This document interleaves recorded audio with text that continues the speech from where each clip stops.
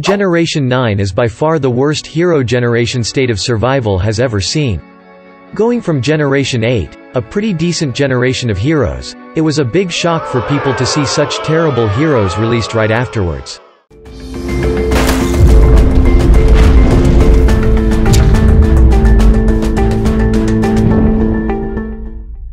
In today's video, I want to warn you for not buying or investing general fragments into these heroes. Rally leaders. Unfortunately, you don't have a choice. You need these heroes for the attack and defense boosts in your rally. A big thanks to Kratos' team for making this video possible. Make sure to pop in their Discord server and come say hi. Remember that all skills in the game are wrongfully worded or flat out false. These are the correct ones. Be mindful that all values of the skills are calculated on a level 5 skill set for all 3 skills. The infantry hero of this generation, Derek, is possibly the worst of the bunch. It is a big downfall from Generation 8's hero, Hank, whom is loved by the community for his very good skill set and is still used in Gen 10's setup for garrisoning towers or the capital during Capital Clash. Let's dive into his skills. His first skill, Whiz-Bang Blast, deals an additional 300% and 48% damage to the target every 5 rounds.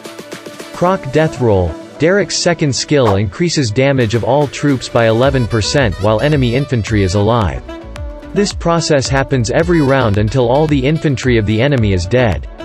His final skill, Nature's Revenge, restores 125% infantry health of his own damage every 4 rounds. A maxed Derek offers you a 1030% attack and defense boost and has the rally and siege buff. Now, what does this mean exactly? Derek boosts the troop lethality stat by 21.15% when performing a rally. The siege buff lowers the enemy settlement troop lethality by 31.8%. If we look at Derek's usefulness in other parts of the game, we have to conclude that he is generally speaking not very good. Essie is a very complex hero and has a complicated skill set. Good rider heroes are very scarce in the game already, and unfortunately Essie is not exception to this rule.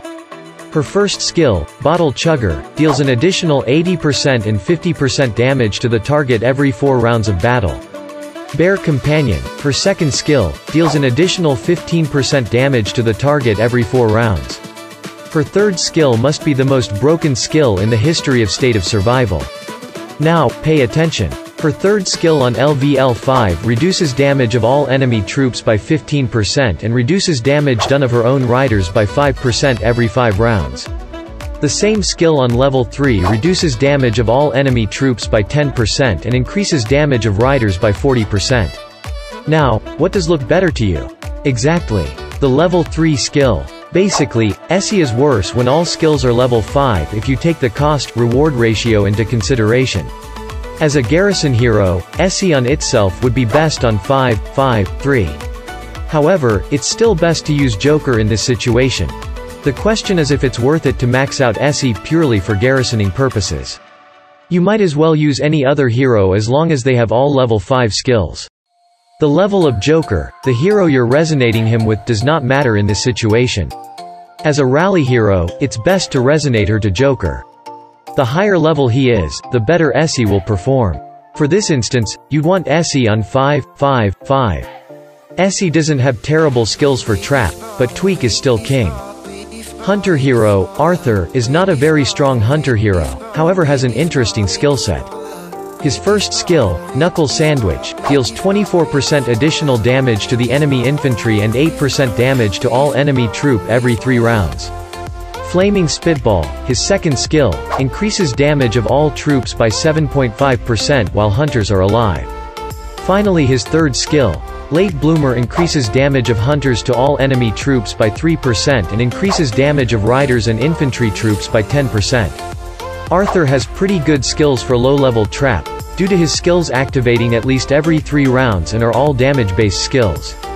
However, Makoto's skills are better in this instance. For high-level trap, he will be outperformed by both Makoto and Generation 8's hunter hero Tina. Arthur has the patrol and rally buff. This means that Arthur is not a bad hero to put on your barricade, due to his 63% troop settlement health boost. I hope you can see why this generation is a pretty bad generation of heroes in State of Survival. As a rally leader, you'll still have to max them out. To finish off our video, I'd like to take a look at the best setups and formations for this generation in a new battle engine environment. If you're initiating a rally, Derek, Joker, Resonated to Essie and Arthur are the heroes you should pick. Based on the testing from Kratos' team, a 65-15-20 formation is best. Keep in mind that this is based on maxed out heroes. If you are garrisoning a building, a tower or capital for example, Hank, Joker and our Queen Roxy are the way to go.